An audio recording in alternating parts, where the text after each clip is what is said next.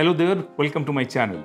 In this video, I'll show you how can you import multiple PDF files in Excel. Maybe you have multiple PDF files and you want to import data of those PDF files to an Excel, so you can use these particular steps. Let me show you what I'm talking about. Now, if you follow my mouse, I have multiple PDF files here, which are mainly a order form, and their data is there for certain orders. And if I open another file, you will be able to see the data is different, but the format is same. So I specifically created these order forms using some Word files so that I can show you these particular options. Now I'm opening Excel and let me show you how can you import those files here. So I just opened a new document, and here currently I'm in Home tab. You need to go to data. You'll be able to see one option, that is get data, in the top left corner. Okay, if you click on this little drop down, you'll be able to see multiple different options. What I'll do, I'll go to form file, and there I'll be getting one option, that is form folder. Now once I click on that, it will give me a prompt that which folder I would like to select. So I kept this particular data in under downloads folder, supporting materials, PDF files to Excel.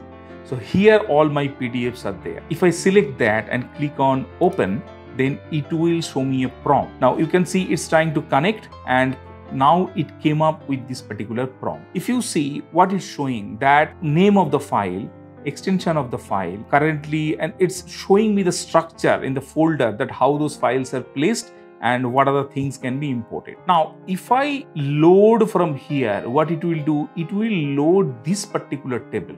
It's not going to load the content of those files. It will only load this directory structure, whatever is there in this particular folder.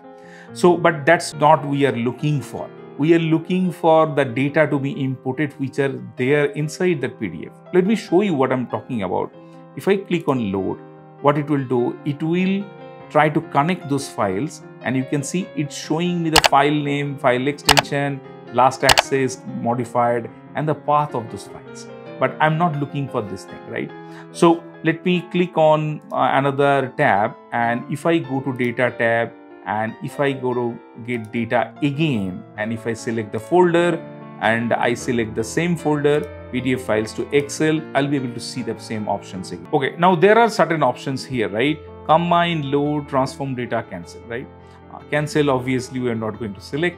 Transform data, if I click, it will open Power Query. And if you have certain requirements where your data is in a different way, but you want to change some of the things, this particular option of transform data can be used. I'm in process to record another video where I'll extensively talk about Power Query. So this video, let me skip that particular part. And another option is load, which I already shown, that will import this particular structure. What I'm going to do, I'm going to select this particular option, that is combine. Combine and transform data. Let me click on that, and then let me show you what happens next. So once I click on that, it's again trying to query those data from there, and now it will open that particular prompt where all those data will be visible. Now, one thing to observe here, we have selected a folder, and inside that 5 PDF files are there. So that's why it is showing which file it will maybe consider as a sample file. So it already took the first file. I can select any one of it, but I'll continue with the first file because all of my PDFs having the same type of structure, only the data is different. Now you can see it's showing a couple of tables here. The first table is containing name, phone number, email address, and if I click on the second one, this is the data we are looking for. So you can see it's visible here. So what I'll do, I'm fine with this particular view, and I'll click on OK. So now it will try to connect, and you can see it's processing queries, and it's reading all those PDF files separately one by one, and then it will come up with the data. Now you can see it's evaluating the query, and it's still doing that, and now it is opening the Power Query editor. If you have not seen this particular Power Query editor earlier, it's maybe in the beginning you'll find it a bit complex, but this is a very, very powerful tool available within Excel which you can use. Now it is showing different data here, and it is showing me how the data will look like once I'll import the data. You can see it shows file name is visible, which I'm not looking for, And item numbers, this is repetition of 1, 2, 3, again 1, 2, I don't need it. So what I'll do, I'll select this particular column which I don't want, and I'll remove this particular column. Let me delete this item number column also. So I removed it. Now I have the data the way I'm looking for, right? So this is the way I want to import. Now, one benefit of Power Query is if you by mistake deleted something or took some of the steps which you want to undo, then you will be able to do it here. If you just click on this cross, then last action will be rewarded, right? So I don't want to do that now. I just thought of telling you about this particular feature. I'm good with this particular data. What I'll do, once you find it's okay and this data you can work on, you can click on close and load.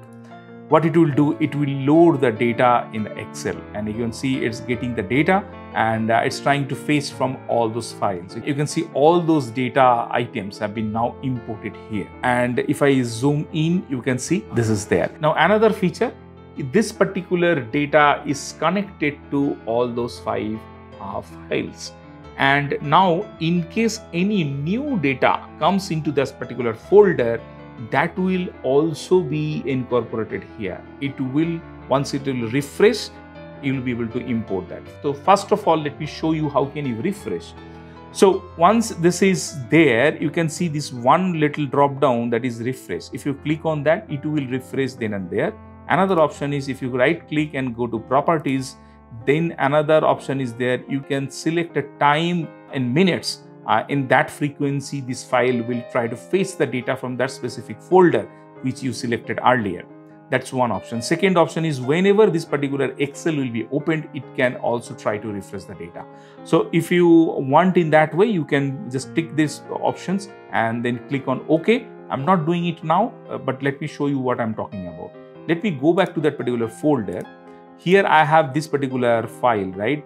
So let me copy the last file another time, and let me rename this particular file with a different name. So I added the last file, and let's see what's there. In this particular file, only one line item, cap of 20 quantities, and value is 11,000.